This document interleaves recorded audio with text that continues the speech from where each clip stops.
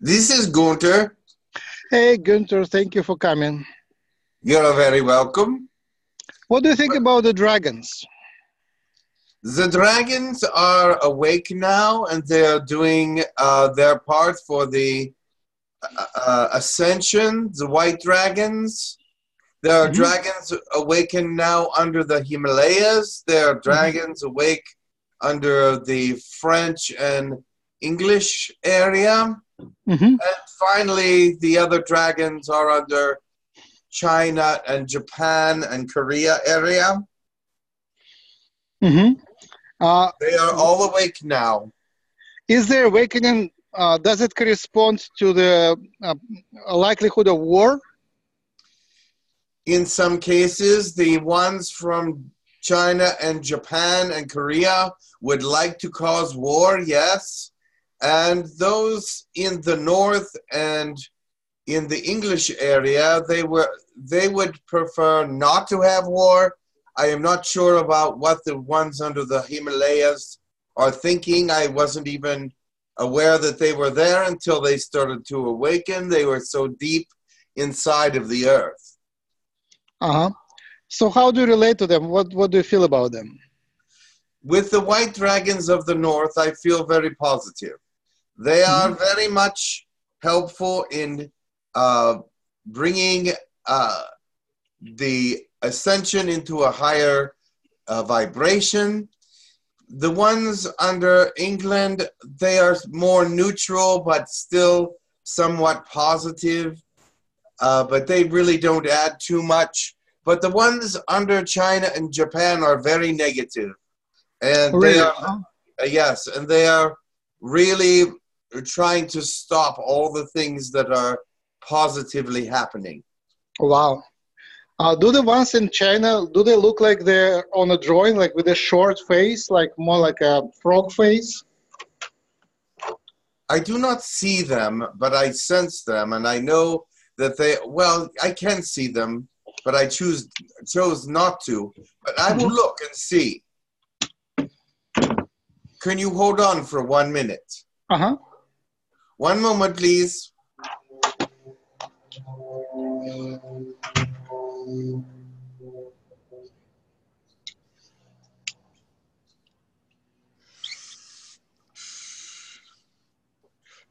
I see these as more red and brown dragons, and some black, and they look more like dragons, the ancient dragons. They look more, they have the long face and a lot of teeth.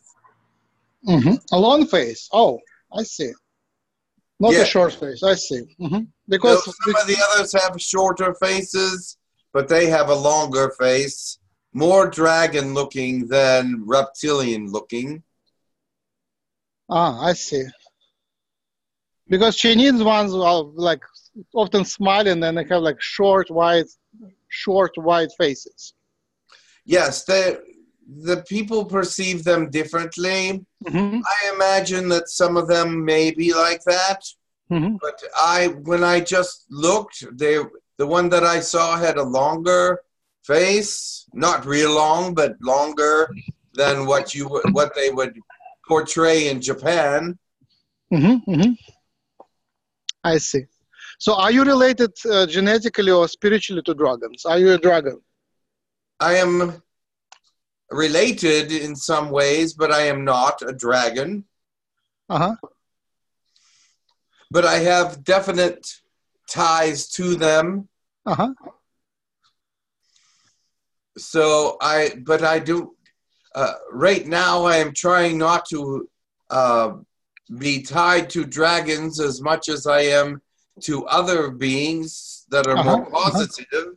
I am trying to work myself into a more positive realm. So what's the essence? What's the meaning of the dragon? What's the essence, like metaphysical, I would say, life path essence? They are here to bring balance. And that is why you have you have 4 different kinds of dragons on Earth under the surface. They bring a certain balance to the Earth. and a certain understanding of the ancient, and a connection to the past that they want to have humans remember, and they will share that information at some point. What percent of the humanity is genetically related to dragons? Not a whole lot. I would say that, I would have to check, but I'd say 10% at most. So I've been today to the ocean, and it was very active and lots of foam. I mean, it was just behaving like very unpredictably, very unusually. It was like a very different behavior than usual. Not too much wind, but it was just lots of foam, lots of strange waves, and not a normal behavior. I wonder if we are coming into a new stage in economy and politics. Is it indicative of anything? The waves are, the way they are at this moment shows that there was some kind of ecological release, perhaps a lot of gas from the bottom of the ocean, perhaps a small volcanic eruption several miles offshore, something of that nature. It sounds like to me, but it is indicative of change in your realm. The financial world in your realm is unstable. However, it's not going to collapse quite yet. How about the wars? The what? The wars. The wars are getting closer at this point. You see, a war would be good for the economy in some places, and so would keep the economy more stable in some ways. So they are pushing toward war so that they can build up their manufacturing of many different kinds of war machines and weapons. And this would cause an economic rush in some areas and bring a lot of people into work. Right. Unfortunately. Unfortunately, it is looked at a financial builder. It does decimate the population to some extent, but there are those that are high in the cabal in money that do not care about people as much as their own agenda. Right. So how do the aliens change in what they do right now? Is there any like new plans or new momentum in the alien activity? No, they have predicted this for many hundreds of years, and so they are prepared for any agenda, and they know exactly what their legal rights are in any agenda. So they are not going to seem like they're scattering or gearing up for anything, because they already know what's happening. They are, in essence, looking for the signs that the prophecies are happening and coming forth, and they are not really interested in the war as much unless it escalates to a certain point. And then in that realization, then they would begin to worry that the human civilization would be in danger. But at this moment, it is not in danger, and there is still time for them to harvest, if you will, some of the human DNA that is available at this time. Now, they are not permitted to harvest it in a violent way. They need volunteers, of course, but they want to get as much DNA from the planet between now and the next 120 years as they can. How can people volunteer? they can go to your website and give donations of blood to Girk Fitneer, because they turn it into serums and sell it to the galaxy.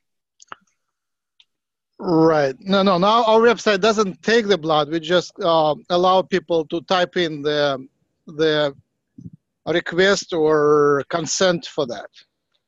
But they come and take it if they approve. Right. Yeah. So people can type in the consent. Yes. All right.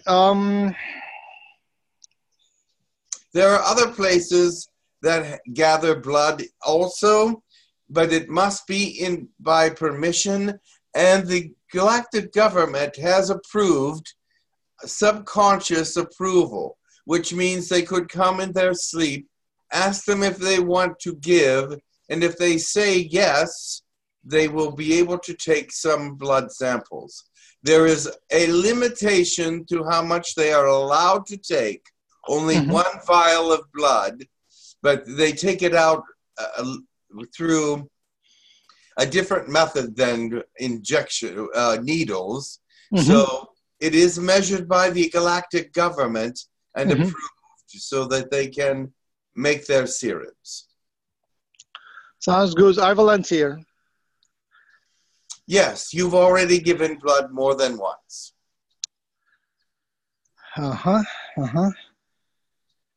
So I wanted to just remind the idea that when there is a disturbance in politics and like a war or any other disturbance, that would be a great opportunity for the disclosure and the contact. Because, you cannot really have a disclosure during times of high conflict, because the attention will be drawn away to the purpose of first contact. It will be that they're looking for first contact to be a savior, and that is not the intention of first contact. The intention of first contact is to bring you into the neighborhood in a pacifistic way, in a way that is agreeable, in a popular way, if you will, to all different species that are out there. One by one, they will make themselves known to your peoples. However, the initial introduction of aliens to the earth must be in a time when attentions can be given to their agenda and not any other time. And this is a time of a great disruption in the human race. There's financial disruption, there's disruption by way of war, there's disruption by way of religion and its understanding of its own validity, because many are being shown that their religion is not what they thought it was. Okay, I agree in part, but I also, what I mean is not the main event, but preliminary multiple events of disclosure and preliminary multiple events of contact can be done. Oh yes, and that is happening. Yep. So when everybody's attention is to the war, you guys can dump on our YouTube and other media lots of photographs and videos of the aliens and interviews. And because of the attention of the population is elsewhere, it will sit there and people will gradually look at it and get used to that. And the same thing with, that's disclosure. And the same thing with the contact. You can start coming and nobody will pay attention, but you can contact lots of people without, the main powers and the main attention being disturbed, and without the economy being disturbed, because it's people are not paying attention. There are lots of localized disclosures happening, and this is the way they are planning to do it from now on, is localized disclosures, not worldwide events, but localized sightings, localized things, so that it makes more sense to the people, and they can believe it more naturally because they are discussing it with family and friends and not just seeing it in the media. Yeah, I would like to see something in the sky. Can you wave from the sky? Not at the moment. Yep. I am not in the ship at this point. Right. Thank you. Okay, that's the part, the end of the part. No, I was serious. Like, I didn't see a UFO close up ever. It would be nice to see. I mean, I saw only flashes in the sky. That's the closest as I got. At this point, I wanted to switch from, I'll stop the recording, from public to personal questions. Very well.